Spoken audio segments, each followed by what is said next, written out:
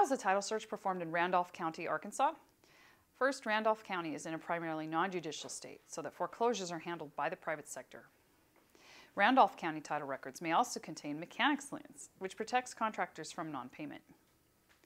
Mechanics liens typically last for 15 months, although they may be able to be extended. Some of the land and title records for Randolph County are at the 107 West Broadway location in Pocahontas.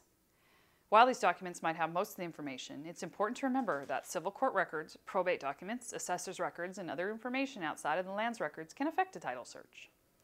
For more information about a title search or land search in Randolph, you can contact us at our website, titlesearch.com, or call 877-848-5337.